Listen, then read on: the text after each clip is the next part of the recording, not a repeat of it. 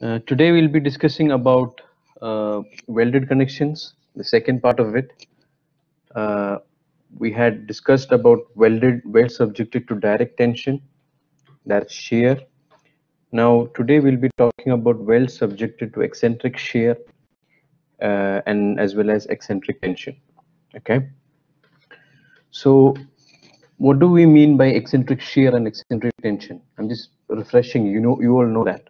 So when you say there is an eccentric shear, it means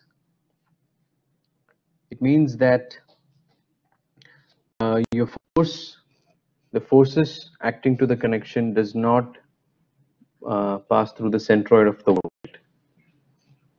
the connection. So if you can see that you have a welded connection in this form, in this shape, and the centroid lies over here.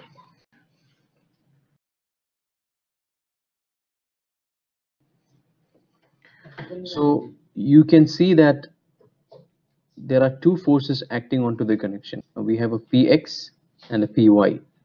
Px is located uh, at a distance of Ex, at an eccentricity of Ex from the centroid, and Px is located by an eccentricity of Ey, and Py is located at an eccentricity of Ex from the centroid. Now what we do here, as we know, is to transfer the Py to the centroid, making it a direct shear. So this Py is transferred onto onto a line such that it passes through the centroid, as well as Px is transferred in a similar way, and we have a resulting moment, which is equal to m is equal to Px plus Pyex. Okay. So therefore, as a result of these, you get some stresses, and these stresses are partly from direct shear and partly from eccentric shear. From direct shear, you have Rx prime, which is Px over Ly, and you have Ry prime, which is Py over Lw, not Ly, it's Lw, that is the length of the weld. Okay. And the eccentric shear, the stresses due to eccentric shear is calculated from My over Ip for Rx double prime and My over Ip, Mx over Ip for Ry double prime. Now this Ip is the polar moment of inertia. This moment, you know from before, we calculated. Y is the location, that is the location of the weld that you need, because these are uniform stresses. They act equally at every part of the weld. Suppose this is a weld. This Rx and Ry, they act uniformly in the entire region, as you will see from the next slide. But the eccentric shear will really depend upon, suppose this is a centroid, it's going to depend upon how far it is away from the centroid. Okay, so that is where the value of Py and the value of X and Y is important. Now this Ip, or the polar moment of inertia, can be calculated from a table which is available in the textbook. It is not available in the manual, but it is available in the textbook. It's on page 237 of table 5.18, where you can see, I'll just zoom it in. You have, for example, if we're talking about a weld like this, you have the the centroid can be easily calculated because it's going to be at the center. It's easy because it's a symmetric section. So the centroid will be at exactly at this B by 2 and D by 2, and the section modulus is required later on, we'll see, and is given to you. And an Ip, the polar moment of inertia, can be estimated from this equation, provided you have the dimensions of the weld. Now, if you're talking about some weld like this, for example, this is not symmetric, so you have to calculate X bar and Y bar from this equation. The section modulus can be calculated from this equation, and Ip can be calculated from this equation. Okay. Now this is what I was talking about. Due to direct shear, you look at any point throughout the weld, you have an Rx prime and an Ry prime. Okay, that is uniform throughout the entire weld. But in the case of eccentric shear, you see that this moment acts at a distance of, say, this is x bar, this is y bar, or this is, in this case it is the, if it is x bar and y bar, this the value of stress of Rx prime and Ry prime at this location is different from this location. So you'll have to find the critical point of the weld, which is going to be your designing factor, the stress, the point of the weld which has the highest ultimate stress, which is calculated based on these numbers. We'll see how it is calculated in the next. Now, once you have once you have figured out the point which carries the maximum stress, for example, in this case, you can be pretty sure if that this is going to be uh, the critical point, because this get closer, but as the farther it is from the centroid, the higher will be the stress. So so you have in the x direction, you have Rx double prime plus Rx prime, and then in the y direction you have Ry prime and Ry double prime. So essentially what you're doing is you're finding the root of squares, that is, in the y axis you have Ry prime plus Ry double prime, and in the x axis you have Rx prime plus Rx double prime. So your ultimate is going to be, this is ultimate is going to be in this direction. So this is going to be RUV. Okay, that is calculated basically from Pythagoras theorem. And this, the design criteria is that this should be less than the capacity of the weld. Okay, now the capacity of the weld, is calculated from this equation. It is phi R and W is equal to 0.75 F and W times area of the weld. But in this case, we calculate all of these for unit length. We use unit length. So the LW value is taken as 1. So this was actually area of the weld, but here we take the length as 1. So you are only left with the effective throat, which is 0.707 A. And F and W is calculated from this equation, that. But the only thing that you need to be careful here is the value of theta.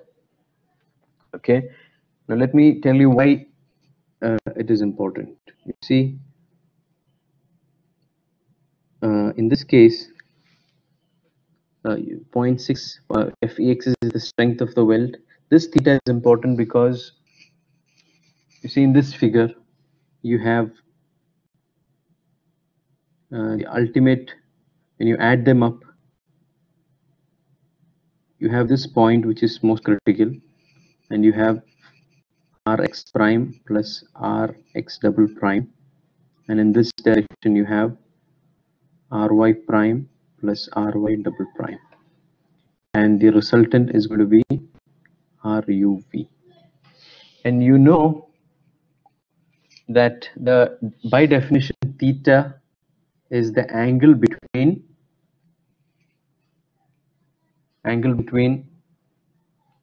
the force and the orientation of the weld. Okay, now in this case, this point is part of the weld which is acting in this direction. I mean, the orientation of the weld is like this, and the resultant is acting somewhere in this point. So the value of theta is calculated from what? Theta is tan inverse of what is it? This is the theta. It will be tan inverse of ry prime plus ry double prime plus rx, tan inverse of ry plus ry double prime divided by rx prime plus rx double prime. Okay. Now suppose, I'll tell you why this is important. Suppose the critical, now in this case it's okay. You know that the critical point is over here and the orientation of the weld is like this and the orientation of the force is in this manner. So you have this theta over here. Now suppose that your critical point, say for example, is somewhere over here. Okay, and your resultant is somewhere over here. So the angle would become theta. So this would then be the angle because the orientation of this point which is a part of this weld is in this direction, and the ultimate say RUV is here, so the theta would be this one. So this is the important thing that I was talking about, because the theta depends upon the critical point where it is lying. I hope the idea is clear. Now, and we take the smaller angle between the force and the line of application of weld. see here, yeah, smaller angle will give you the higher stress. Okay. Yeah, because you're using sine.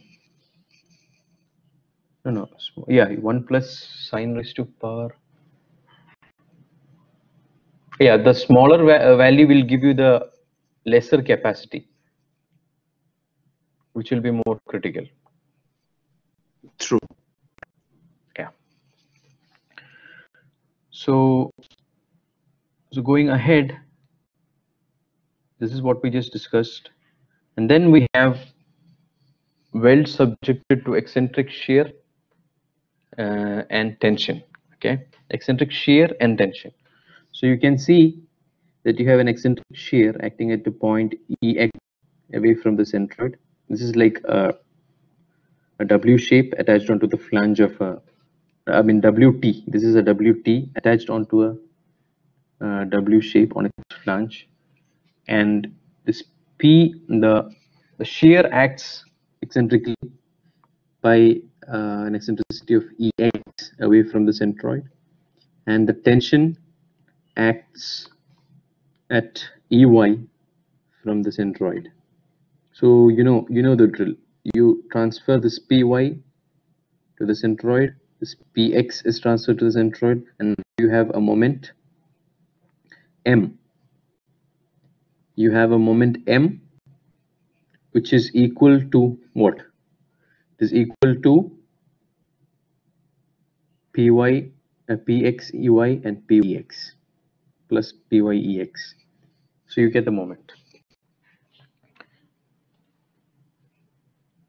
So the ultimate, direct stresses would be Rx prime is equal to Px over Lw, and Ry prime, which is Py over Lw. The eccentric shear is calculated from My over I over Y is S. So you'll see, as I mentioned earlier, we'll have to take the value of S from the table, which we'll be discussing while doing the problem. And then based on the values that you got, now you do not have a shear, you do not have an eccentric shear in the Y direction. So that is why we have only Ry prime here. We don't have Ry double prime. We don't have a torsion in the Y. We don't have a shear acting in the Y direction. So we have, so this is what we calculated. And then we have, this is similar to the previous discussion that we had. Now in this case, the value of theta is important because you have a value, I'm sorry, this theta is going to be here. I made a mistake because your weld is oriented vertically and your force is in this direction. And when you take the resultant, you have something like RUV, and your theta is going to be right over here. Okay, it should be clear when you do the problem. So let's move into the first problem.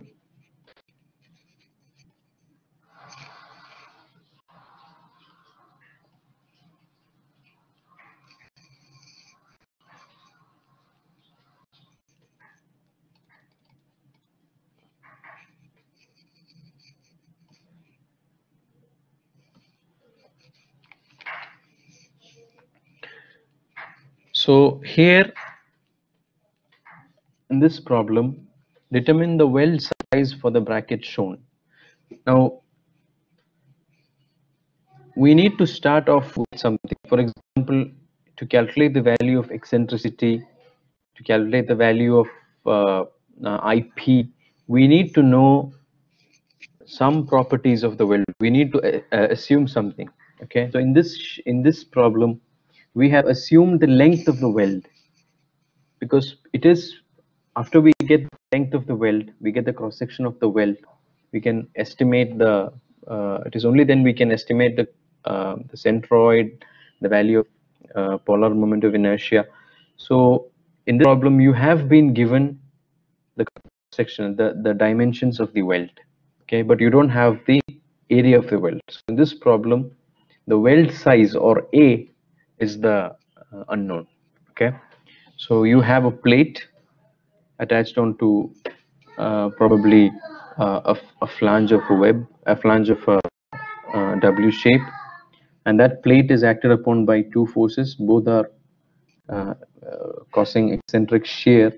You have one in Y direction and one in X direction, and the plate thickness is given to you. This is 1/2 inch. So the first thing that you do is to estimate the properties of the weld. Now you know the value of Y bar. The value of Y bar is just half of it, because it's symmetric about the X-axis. It's only unsymmetric about the Y-axis. So you get the value of X bar from the manual, from the table, not from the manual, but from the table in the textbook, as B square divided by 2B plus D. Now when you estimate those values, you get the value of X bar as 1.8 inch. Once you get the value of X bar, you can calculate the value of moments, because you'll require the value of this distance to get the value of eccentricity, to get the moment. So the polar moment of inertia is again available in the same table. Substitute the value of B and D, you get the value of IP. Now you need to calculate. Now remember, the final equation that we need is RUV. I'm sorry. Is R is R. I'm sorry. There's something.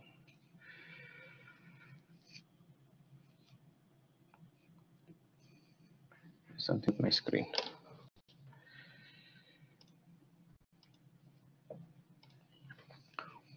So what you need is RUV, which is calculated from square root of R x plus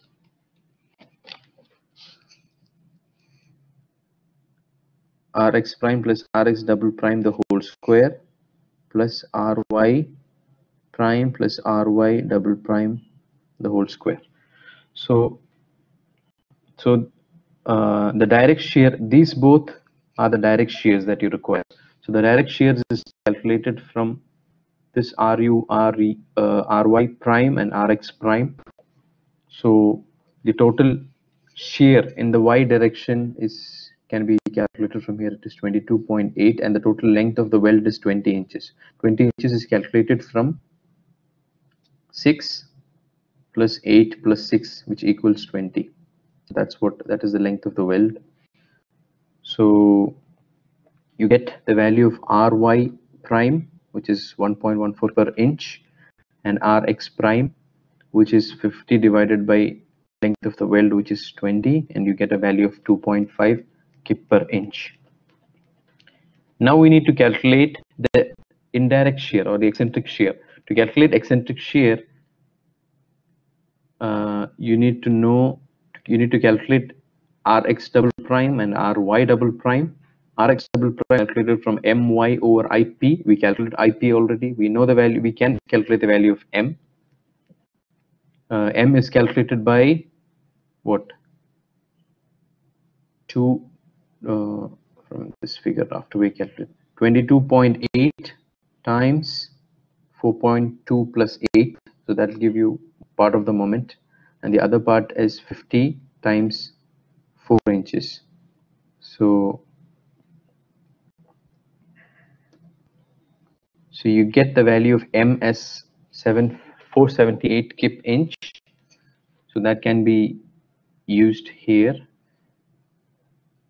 Okay, so now from the figure you have to figure out the point, find the point which has the which is going to be the most critical point. Now that is very evident from here because these both points are closer compared to these both points. So this point is located at an eccentricity at a distance of x is equal to 4.2 and y is equal to 4. So those values can be substituted to find the values of Rx double prime and Ry double prime. So this can be substituted directly. This is My over Ip and this is Mx over Ip. You can substitute these values, you get the value of Rx double prime and Ry double prime. Since you have calculated everything required to calculate the ultimate shear, you can just plug in the values. You get the value of RUV as 11.43 kip per inch, okay, which is less than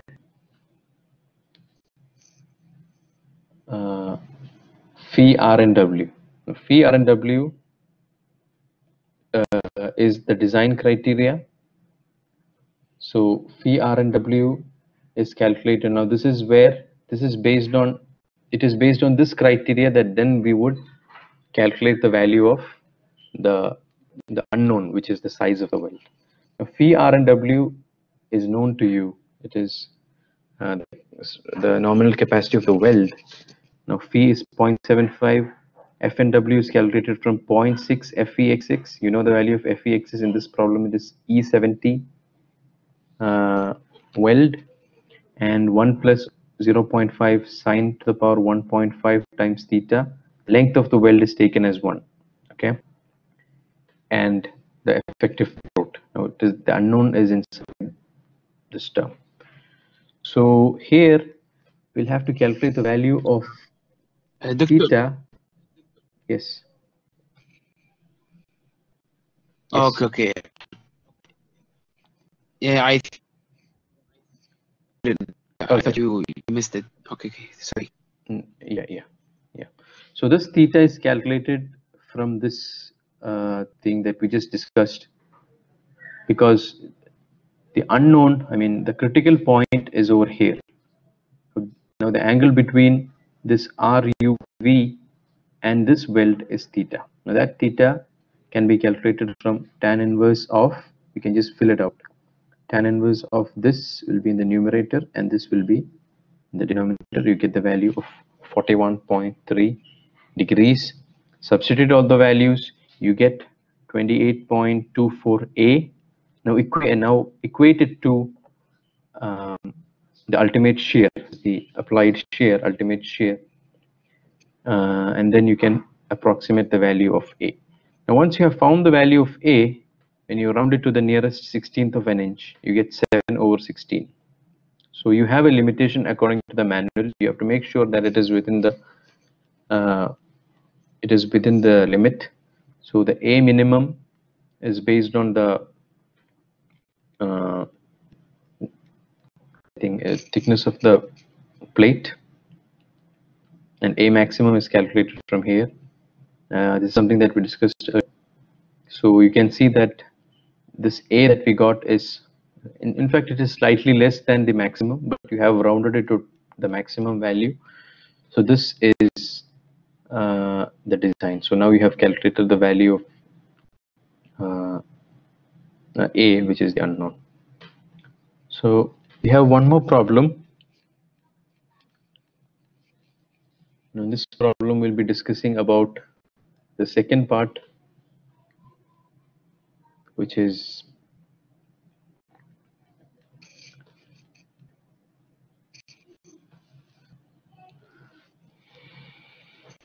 These welded examples we connection don't subject. the rupture. Sorry. We don't check the rupture and we don't check the rupture and base metal. Yeah, you need to check. I did not mention it here, but whenever there is a shear acting, you need to check.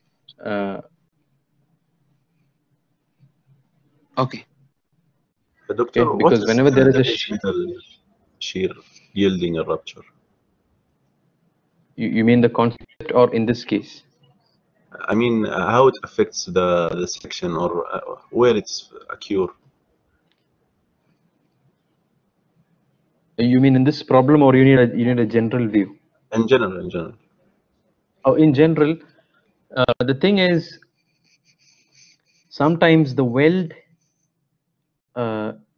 if the strength of the weld is much higher than the shear strength of the base material, you are in trouble, because according to your calculation, you made the calculations keeping in mind the strength of the weld. You have designed it based on the strength of the weld. If the base material yields because of shear before the weld, your design is wrong. Do you understand? It should always be such that the weld should fail, or else your weld will not control the shear of the base material is going to control. The base material is the electrode or the section? No, it is the sections, the two plates, for example. Uh-huh. Okay, I'll just draw a figure here. Suppose you have like two plates over here, and you have put a weld over here. Suppose I say that this the grade of the steel is very low. It can happen that it can just shear away in this region. The weld will be intact, the weld will not fail, but the material might fail. So that is checked based on the two checks that we have, that is base metal yielding and base metal rupture.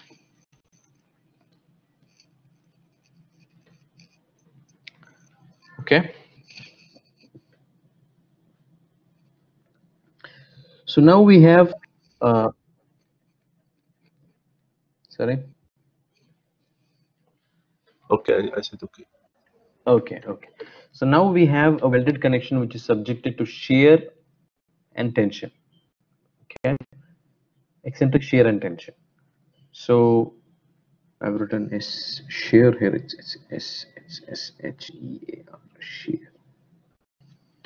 Okay, so you have in this figure, you have a WT attached, welded onto the flange of W shape, and you have an eccentric shear of 65 acting at an eccentricity of 9 inch, and then you have a tension which is eccentric in nature, acting say this is 14, so it's going to be 7 inches away from the centroid. You need to determine the size of the weld, because the length of the weld is given to you. The configuration of the weld is given to you. What you need to calculate is just the value of A. Okay, so the drill is the same. You have to transfer the indirect shear and tension onto, you have to make it a direct shear accompanied by moment. which is calculated from the force and the eccentricity. So the direct shear is going to be, you have calculation of direct shear, you have RUY and RVY and RVX. Now you can see that in this case you only have shear acting in the Y direction.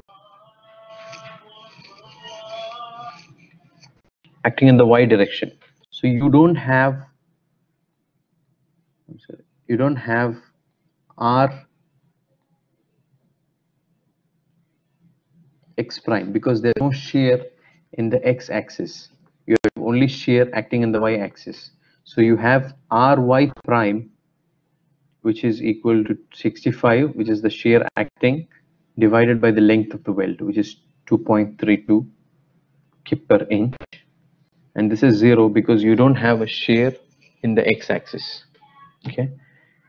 And then you have direct tension, which is calculated, which is basically the total tension divided by the total length of the weld. The tension is 70. It is acted on a total weld length of 2 times 14. So you get a value of 2.5 kip per inch. So indirect shear is calculated from MC over Y, MC over I over C is the section modulus. You know that I over Y. Now when I say C, it is the highest location, which is over here. Now this I over Y is the section modulus. Now the value of moment, now let's find out the values. The value of moment is essentially Px times Ey plus Py times Ex. You plug in the values, you get the value of the moment as 1075 kip inch. Now from the textbook or the chart we just discussed earlier, for this type of weld, that is 2 welds like this, you can calculate the value of section modulus as d square by 3. Okay, where d is the depth, and this d can be calculated as follows. And then you are in a position to calculate RT double prime. Now you can plug in the values that we just found out into this equation. Okay, so you have RVU, and then you have the tension values that we just found earlier, RT prime and RT double prime. You get the ultimate shear, RUV. Now once you have found the ultimate shear, you can also find the value of theta, because theta is required, because you're going to equate it to, this should be less than or equal to phi, this load should be less than or equal to phi R and W.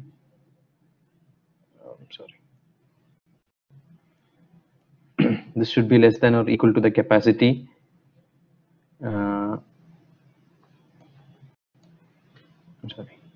should be less than or equal to the capacity phi R and W. So for that you need value of theta. Now theta is calculated from here because you see the weld is oriented in this direction and the resultant is in this direction. So this is going to be the value of theta. Theta is tan theta is RT prime plus RT double prime, which is this, divided by RUV. So you get the value of theta as 83.02. Once you have found these values, you can easily find the value of phi R and W, which is just plugging into this equation where A is the unknown and length of the weld is taken as 1. Equate it, you get the value of A. A required is 0.57. When you round it to the nearest 16th of an inch, you get A is equal to 9 over 16. Now you can check the value of A minimum and A maximum. Again, this is close to the A maximum because we already it is equal to the A maximum value, hence it is okay. Now base metal shear, yielding and rupture need not be checked because this is a combination of shear as well as tension. So you don't need to calculate it unless it is asked. I don't think it's required because it is not required, because the shear is also composed, because it is in combination with tension. So you don't need to calculate the base metal shear and rupture. So this is the end of the lecture. Do you have any question?